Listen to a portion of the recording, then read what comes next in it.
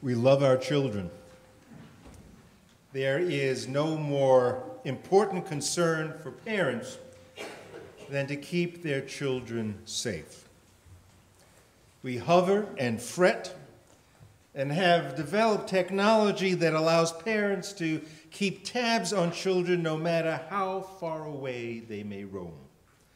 Small devices and cameras and microchips and many facets of advanced technological alert systems allow parents, like the shepherds of old, to keep watch over their flock at night.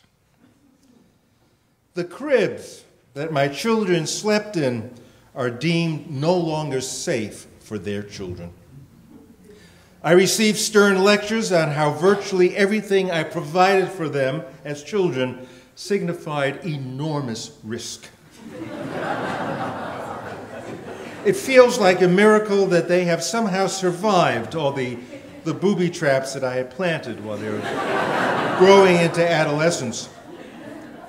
Cradles and other baby paraphernalia which I carefully stored for decades, thinking that one day they would become family heirlooms and provide warm sentiments when grandchildren used the same stuff their parents enjoyed when they themselves were children.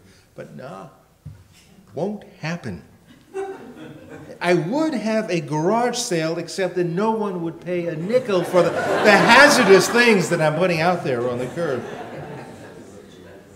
So I will keep them.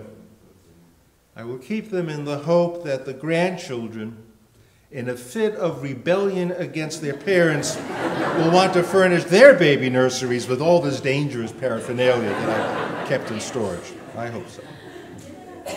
Actually, I'm fine with all this and have proudly given my newest granddaughter a bulletproof stroller which folds into a postage stamp, and if there's an emergency and you need to, it becomes a Hummer. I mean, it's just amazing. It's a dangerous world out there, and just like we no longer can board an airplane the way we used to, we live in a perpetual state of anxious concern. I no longer quibble with the millennial generation or Generation Xers, those who are newly flung into their role as parents.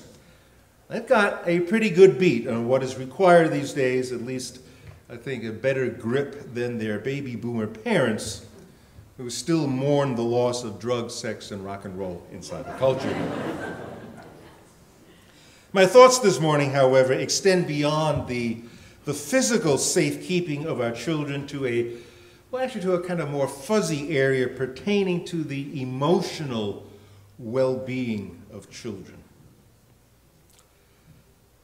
Somehow there seems a need for children to feel special in order for them to acquire a healthy self-image. Just like in Lake Wobegon, where all the children are above average, we dedicate our parents' lives, our parenting lives, to making sure that our children feel certainly above average.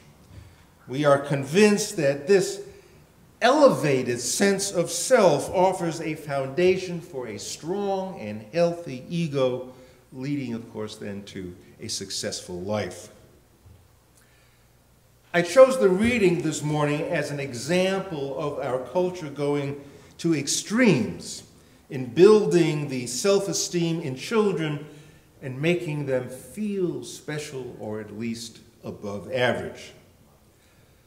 The reading illustrates how an explosion of trophies for every kid on the team, regardless of talent, demonstrates a superficial ego boost, where in fact an accumulation of all those trophies actually can hurt our kids.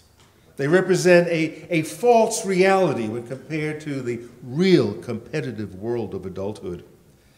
And furthermore, as studies show, if everyone receives a trophy, then where's the incentive to perform better?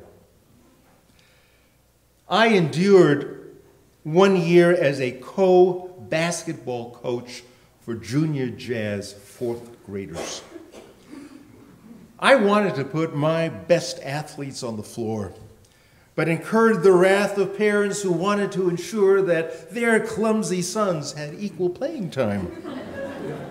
The pressure to protect the fragile egos of non-athletic kids forced me into early retirement. Just as well. There is no question that we need to nurture the self-worth of our children. And parents ought to encourage their children to find where their strengths lie. But we have two competing interests. Darwin's theories of competition and the survival of the fittest and all that have borne out to be pretty accurate. Just ask any evolutionary biologist. But secondly, there's also a very human fear of our own insignificance, which, as therapists tell us, is a subset of our dread of mortality. Both, this competition and wondering about our own significance, both reflect the real world, our delicate nature, questioning our own value and esteem, which must then go out into the world and compete intellectually and physically to arrive at a certain position in life to which we aspire. It's not easy to prepare our children for this, but we may well be, shall we say, overly focused on giving them automatic accolades in order to make them feel really good about themselves. I mean, wow, look at all those trophies on the mantle. Perhaps we should move a little more towards rewarding genuine achievement. The tension between self-worth and actual achievement never seems to stop. I remember while still living in Boston, the enormous counseling demands placed on Harvard's administrators dealing with the entering class each year. It was not enough just to get admitted into Harvard, because the college also offered a freshman seminar program where, for example, a dozen kids or so are selected to have a seminar with Robert Coles, or one of the other brilliant people on the faculty there. So for hundreds of students each year not accepted into a freshman seminar, it meant that for the first time, the very first time in their lives, 17, 18 years old, they felt inadequate. Growing up with the assumption that they were the cream of the crop, they ran smack into a wall of how the world really works and that it is relentlessly competitive. These students who didn't get admitted to the seminars were obviously well above average. Still, many students felt completely apart in their first real venture into the world by themselves.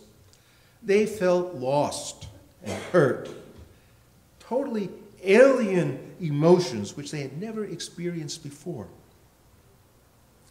I happened to find myself in the social company, the social circle with the dean of freshmen at the time, and heard his constant litany of irate parents who felt that Harvard was destroying the confidence of their children, their egos trampled, and their self-esteem, their self-image beyond redemption.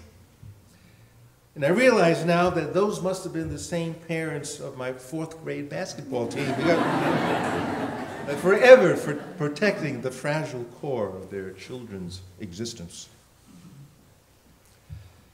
So you can imagine the shock and the horror when last June, David McCullough Jr., son of the famous historian, and he's an English teacher himself, told the graduating class at Wellesley High School, and I quote, he said to them, "You're not special.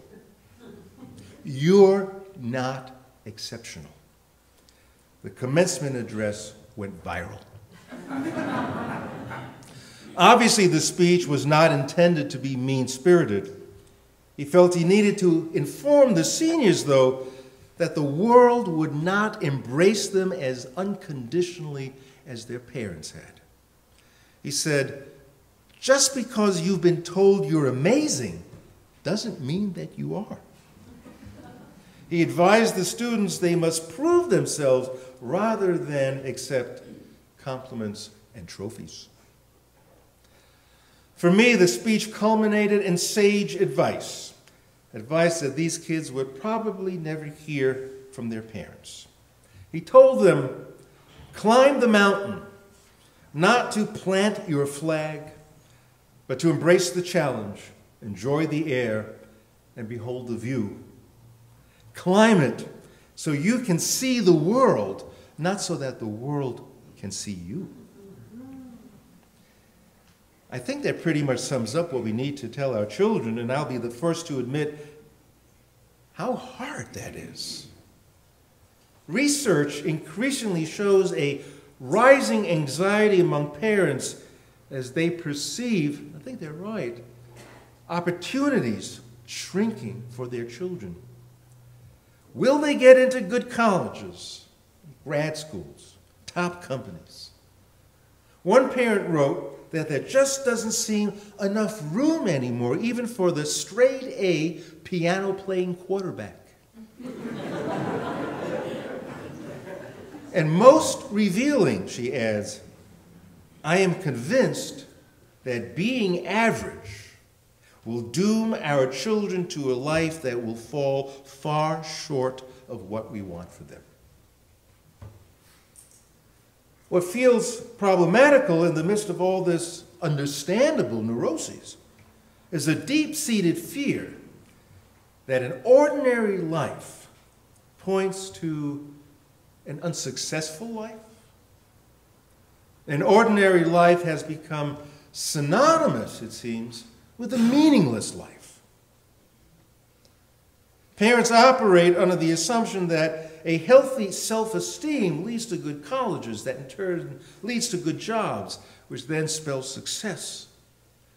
And if a child doesn't believe him or herself to be exceptional, then that child will fall into the ranks of the average and be caught in this self-fulfilling prophecy. "Oh, I'm just average."